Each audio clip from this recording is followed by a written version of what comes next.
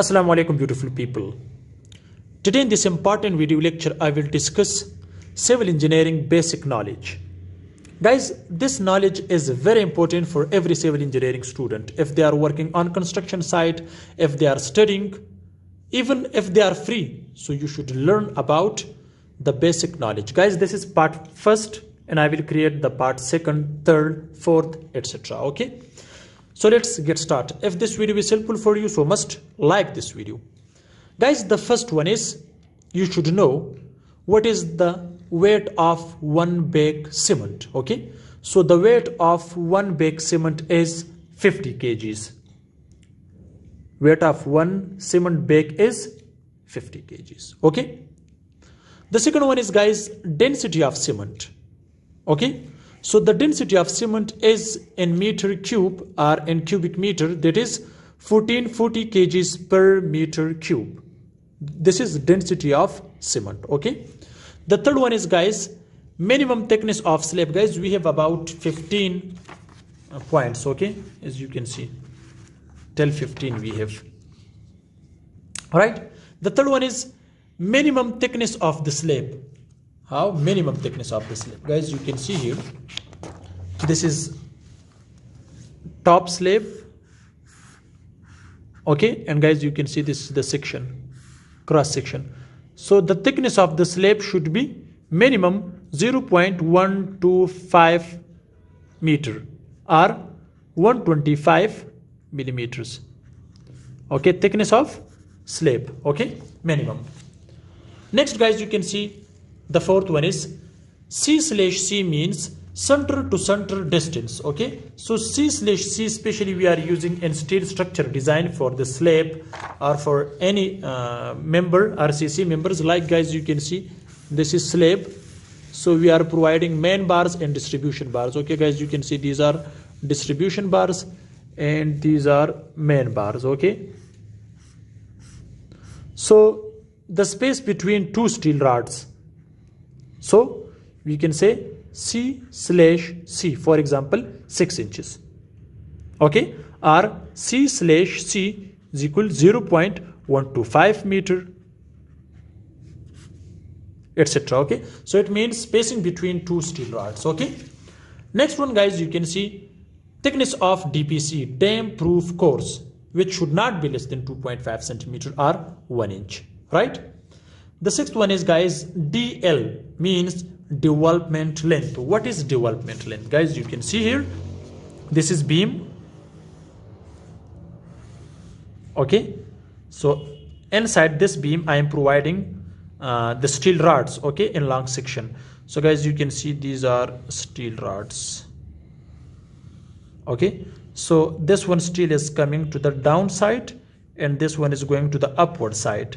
So, guys, this length is called this length. Okay, from here to here, this is called DL, means development length. Okay, so this is called development length, as you can see, which makes a good bond between steel and concrete. Okay, so at the end we are providing these. The next one is, guys, seventh, slope of stair should be between 25 to 40 angles. What does it means? Guys, you can see this is a wall, this is stair. Okay, this angle, guys, you can see these are steps.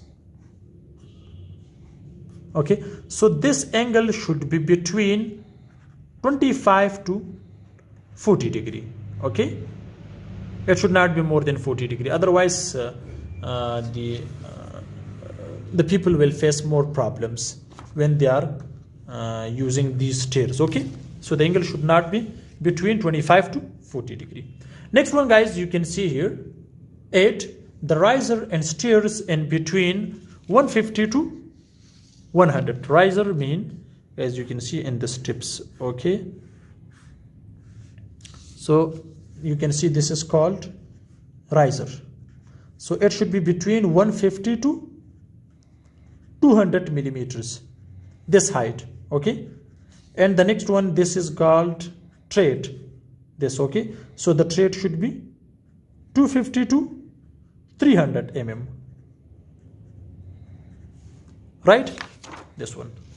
So the one is riser The vertical is riser, the horizontal is tread and steer. So it means the riser and steer is between 150 to 200 mm and the tread 250 to 300 millimeter. Okay, this is very important, useful. The next one is, guys, ninth, the number of bricks required in 1 meter cube. Anyone can ask from you, how many numbers are required in 1 meter cube? Okay, so 550 numbers of bricks are required in 1 meter cube. Okay, next one, guys, you can see M20 grade concrete generally used in construction of slab. So what is M20 grade concrete? M20 means M20 ratio is 1:3. Okay, 1:1.5 ratio 3. This is the ratio of concrete for M20. So it's generally used for the construction of slab. Okay, guys, the 11th one is unit weight of steel. The formula is D square divided by 162 in kg per meter. This is weight of steel for 1 meter. So how you can find the total weight of steel? Okay, so guys, remember this D should be in millimeter. For example, I am using the formula, so which is D square divided by 162. Okay, so is equal, for example, I am using the dia. This is steel rod. Okay, which dia is 12 millimeter. Okay, so the formula will be 12 multiply 12 divided by 162. So it will become 0.88 kg per meter. So this is the weight of steel for 12 millimeter dia of steel rod. Okay, so with the running length you can also multiply, right? Guys, the 12th one is lapping shouldn't be provided for the dia more than 36 millimeter. How? For example, guys, you can see this is a steel rod. If the dia is more than 36 millimeter or 36, so the lapping should not be provided. This is lapping, guys, you can see. Okay, so the lapping should not be provided for this. Okay, less than this you can use. Okay, so for this you can use the coupler method or any other one.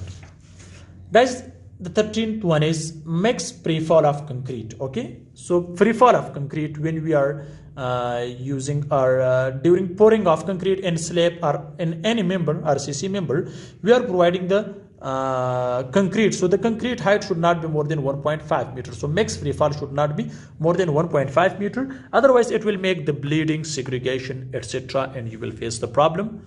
Therefore remember this point. The 14th one is, guys, compressive strength of brick is 7.5 Newton per mm square. Compressive strength of concrete. Okay, it should not be less than this. It doesn't mean it should be 7.5, but it should not be less than. The compressive strength of the brick should not be less than 7.5 Newton per mm square generally. Guys, the last one is number of bricks. Okay, sorry, number of bars. Okay, so how you can find the number of bars? So the number of bars you can find length of opposite side. For example, in slab, so length of opposite side divide by spacing C/C plus 1, then you can find the total numbers of steel rods and slab. So guys, this is the important video which I have discussed the front of you about civil engineering basic knowledge. Hope it can help you in the future on construction site or anywhere. So wait for the next video, which will be part 2 of civil engineering basic knowledge. So guys, thanks for watching. See you in next video. Goodbye.